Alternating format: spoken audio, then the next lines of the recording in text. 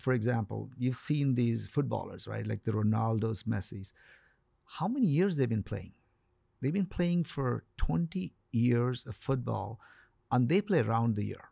And football is not like, chess, right? Like it's physical. There are injuries. You see these guys ever going down for a year or two, you rarely see them. The reason is in Europe and India, in US, the regenerative medicine, all these guys, like Ronaldo's, all these guys have their cells stored. They literally hit these things every off season. Wow. Every off season, you hit these joints. Even our patients, like when we go to Cayman Islands and US also, we have a lot of our athletes. They come every off season. This is proactive. Damn. That means they're good, but they want to be at that 100% level. Wow. So it's a proactively maintaining it so that the injury does not happen. So that's because they're elite. And that's their life, and the teams need them. It's millions of dollars if they don't make it. That's one way of protecting your body and taking care of it. Yeah. I mean, we talk about ice baths being a good practice to do regularly. Yeah. This is like the ice bath that you take once a year. Yeah, no, absolutely. Yeah. But, again, for a non-athlete, I would say athlete is elite athlete, professional athlete, we don't need to do repetitively, but somebody like them, that's their life, and so that's their career, so we got to keep him up to full potential. So you're saying the top athletes like LeBron James, Ronaldo, Messi, these guys have stored their stem cells somewhere in the world, and every off season they'll get their joints injected. Yeah, majority of them. For example, you cannot store in US, as I mentioned. In Europe, there are a few areas you can store it. You cannot store in India. You cannot do that. So, as I said, even in Cayman Islands, we have a facility. There we have a lot of our NFL professional guys. They store their cells. So that the advantage of storing the cells versus you getting a procedure. For you, like in India or there is, we have to take the bone marrow, inject on the same day. It's allowed. But I cannot keep your cells. I cannot grow them. I cannot save them. That's against the rules, basically. In those countries, you can do it. So the advantage, for example, storing your cells is you have ACL, you do great. You come back like a year later, doc, something happened to me here. Or like something happened to me here. I don't need to go back and aspirate the marrow again, get the cells again. All you need to do is, hey, when are you coming in? Your cells are already here, so let's get them ready. You just come in, just inject and go. That's the convenience. And also, those countries, you can actually multiply the cells. So instead of doing one joint, they may come and do 4 or 5 joints. Wow. It's like a stem cell makeover. Basically, you see that thing. How do you multiply the cells? So you can actually grow the cells in a medium, in a lab, in a cryopreserved state. Like they grow like fungus? No. See, cells, the normal way of cell functioning is like multiplying, right? Each one multiplies into. So you just multiply them. So, but you save them in a cryopreservative. And then whenever you're ready, say like you're coming next week. So there's a 10-day period. Then you start taking the cells out. And then you start feeding them with the necessary. And then they start multiplying. Gotcha. So instead of having, I'll just give you an example. Like say like, I need 25 million cells for one joint. But now I'm doing 3 joints. What do? You just multiply. You take more times to get those to 75 million so you can hit all 3 joints at one time.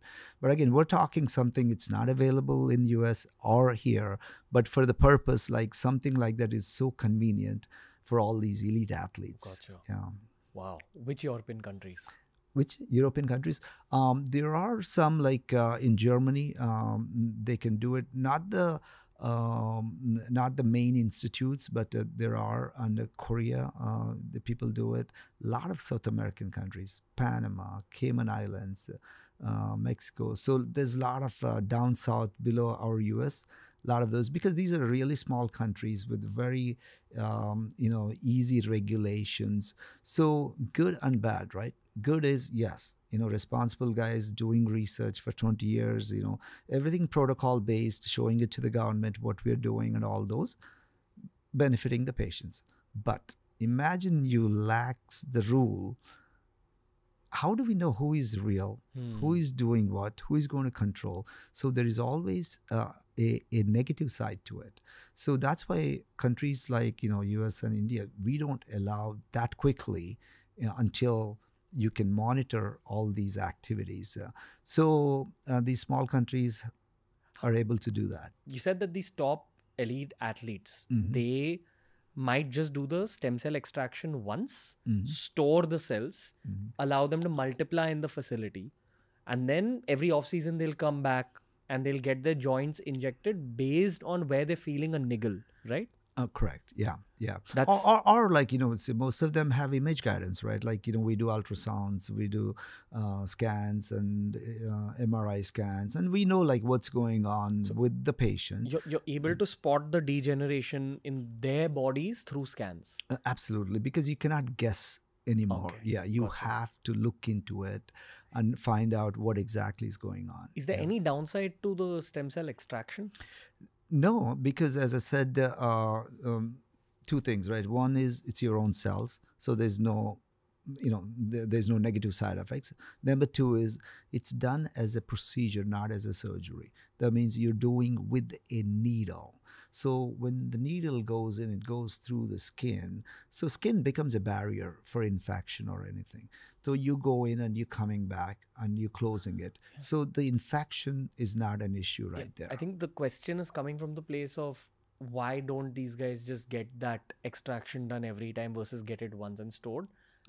I'm assuming it's because you all grow the stem cells also in those facilities. Yeah. So the reason is two things, right? One, you're making multiple visits for that rather than you just coming in and going. Okay. Number two, you cannot multiply with one extraction.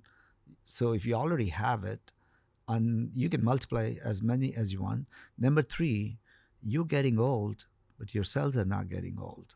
So you still have, say like, you gave your cells like when you're 18, 20, when you go into your career, and then you're 35, you're still playing.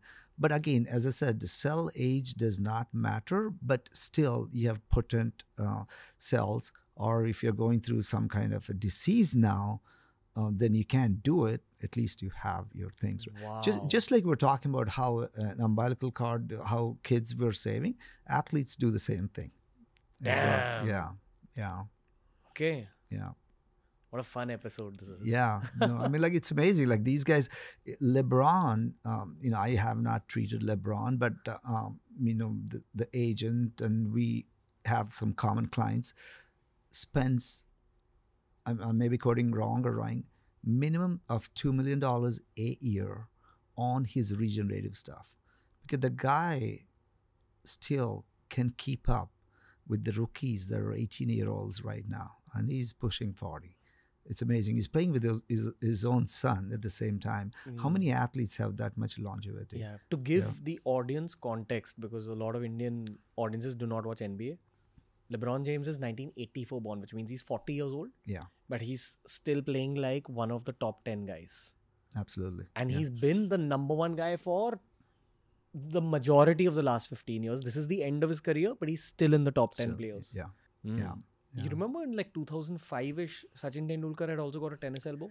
Yeah, I heard, and he went to, I think at the time, to England and got the injection done. He had got stem cell therapy? I'm not sure what he got, but injection means it's got to be either PRP or stem cell at that point. I'm sure he's had other injuries as well, but usually when you go outside and get an injection, you don't go and get a steroid injection in a different country. You usually get one of these two. Yeah. So he must have got perhaps PRP back in 2005-ish. At that point, yeah.